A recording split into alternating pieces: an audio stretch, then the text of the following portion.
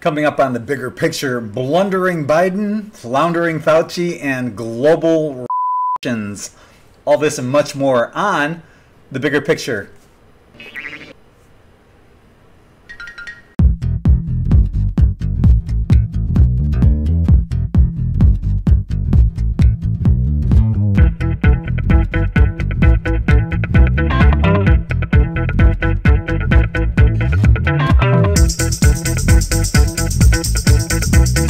Welcome back to another episode of The Bigger Picture. I'm your host, Gregg Prescott, and we have a lot to cover, so let's get busy.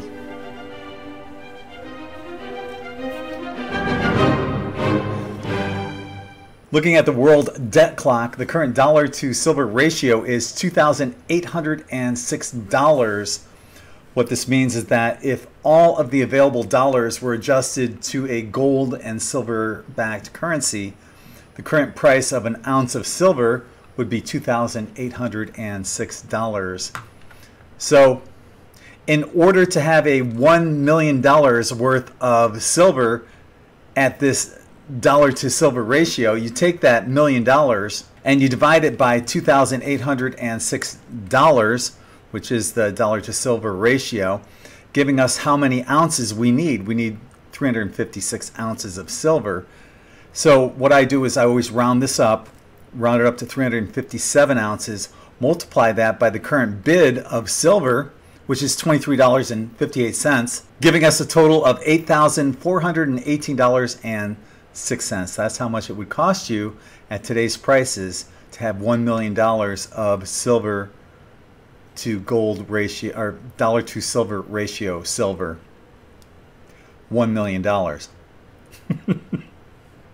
President Biden allowed the Taliban to take over Afghanistan while leaving all of the United States military equipment, including assault rifles, planes, tanks, choppers, military uniforms that could be used in events, etc., all being left for the Taliban. But in the meanwhile, Biden wants to take your guns.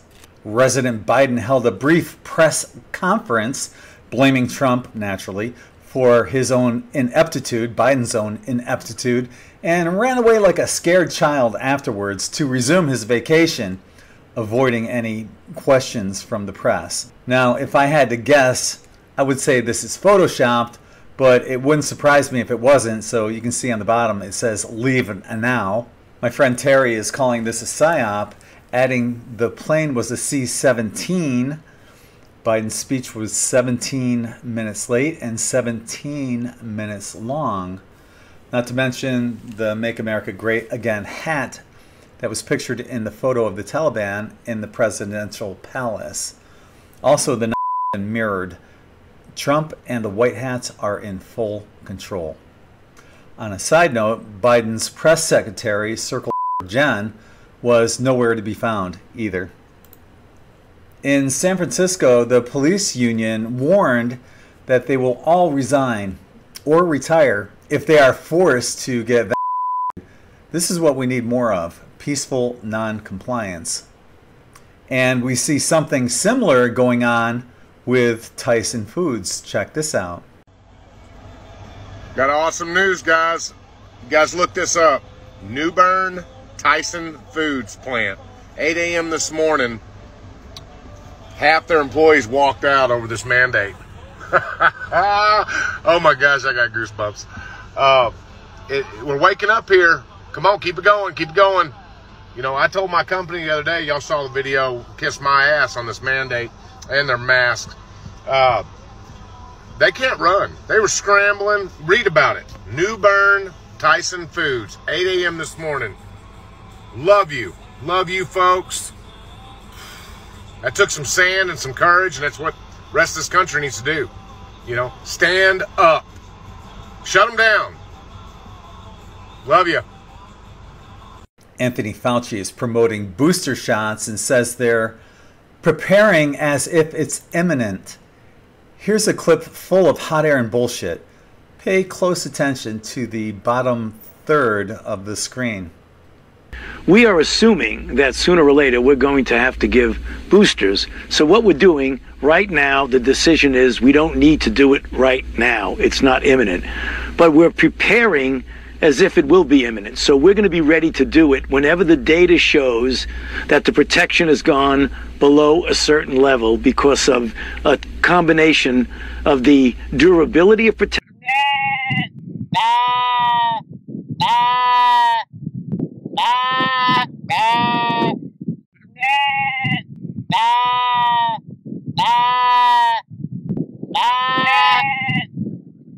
In Italy, police joined the protesters as they were greatly outnumbered. Check out this video.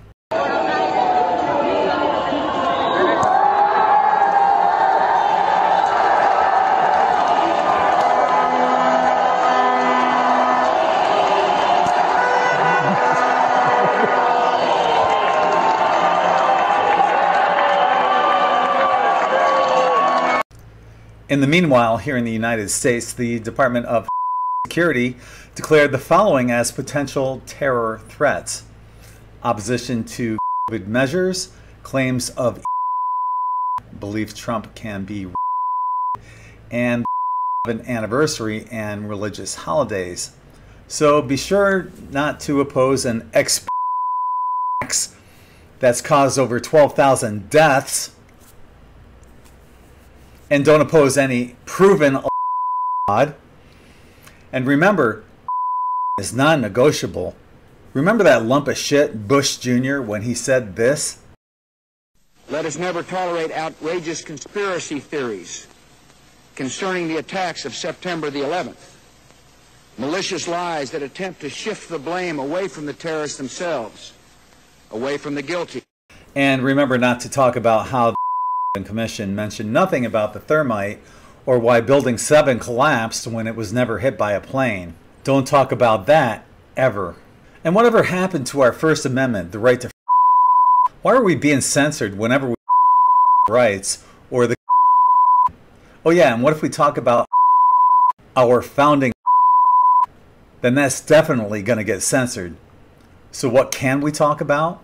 Well, we can talk about how much we love taking the vaccine, or how much we love communism or socialism.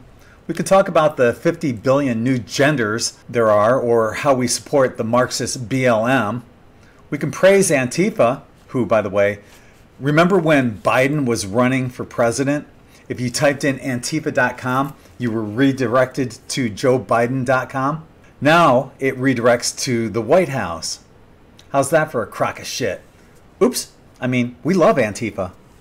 And speaking of Antifa, Steve Inman on Gab posted this hilarious video. Check it out. Well, welcome to Los Angeles, where Americans are getting fed up with the bullshit of these Antifa commie bastards coming out of their mom's basement for playing Fortnite and now taking a beat down. It's about damn time Team America is stepping in and now beating the living hell out of this soy Tifa bitch. Right now, all his friends aren't there, so now there's soy piss all over the ground, taking a major beating. This guy tries to rush in, and it appears he's going to take a couple shots to the dome. Oh, my God! Helmet to the dome! Dome to the dome! And right here, you can hear them just yelling, unmask these little bitches, as this guy tries to save his little homie. And, of course, after this all happens, oh, a nice big right and another helmet shot. Takes a mushroom stamp to the dome, and, of course, that wouldn't be the first time he took a mushroom to the dome. And, of course, once again, the same people they wanted to fund are there to help them. Soy piss and crap all over the place. You know, this is your typical Antifa, BLM, leftist hypocrisy. They want to defund the police until it's them who have been attacked. I want to give a shout out to our latest In5D Patreon subscriber, Valerie, who joined our Patreon family a couple days ago. And you can join our In5D Patreon family for as little as $1.11 a month.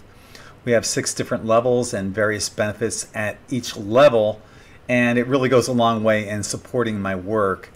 And here's one of the things that we have for members of 555 and higher. On the first Wednesday of every month, we have an In5D Insiders Club private chat where we talk about stuff that would definitely get banned everywhere. But it's off the record, and it's there on our N5D Insiders Club private chat. Another way you can support my work is with the purchase of an N5D Quantum Tie-Dye t-shirt. I'd like to give a shout out to everyone who recently purchased an N5D Quantum Tie-Dye t-shirt, including Mark, who purchased 2, Chelsea, John, who also purchased 2, Odette, Trish, who got 2, and Sandra, who also bought 2, Ellie, Mary, and Lena.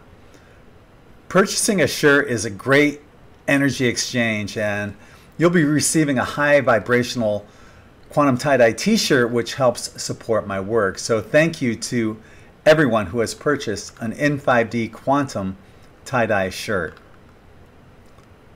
On Saturday, August 28th, Allie and I are hosting an N5D Zoom Love Match meetup for like-minded spiritual people. You can get the Zoom link by visiting our Facebook event page called N5D Zoom Love Match on August 28th at 3 p.m. I'll give the Zoom link on the Facebook event page, and I'll put that link to that event page in the More Info section of this video.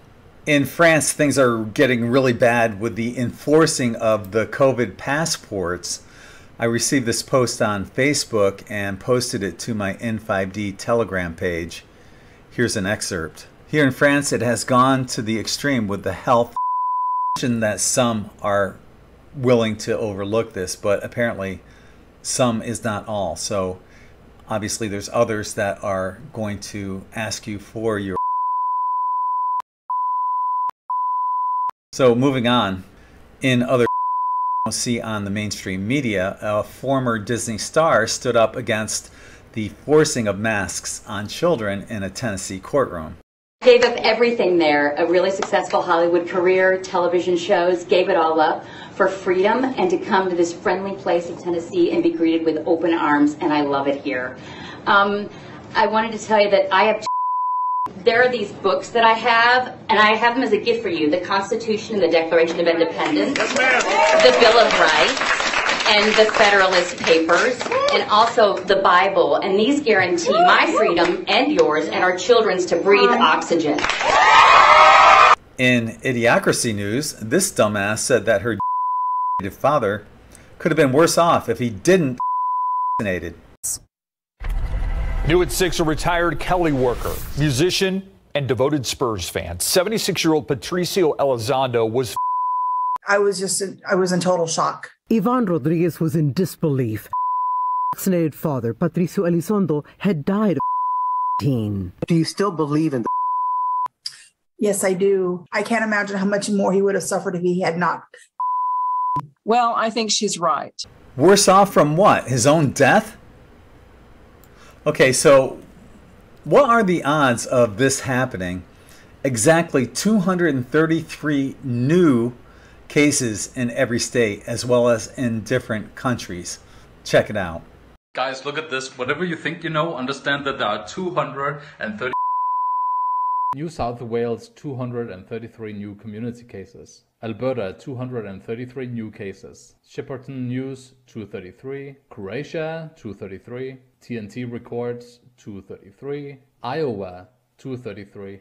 Lithuania, 233. Sydney, 233. Trinidad and Tobago, 233. Indonesia, 233. In Delphi, 233. In Mississippi, 233. Oregon, 233. And so on, and so on, and so on. Pretty interesting coincidence. So here's the latest Delta variant bullshit they're pushing on us. They're basically saying that symptoms are more mild and typically not associated with the virus, such as allergies and other common sicknesses. So in other words, they want every possible symptom of any possible flu, virus, or cold to be a symptom of and its cajillion upcoming variants. Lastly, there's a video prank going around on TikTok and Facebook, and it's really funny until it happens to you. Check it out.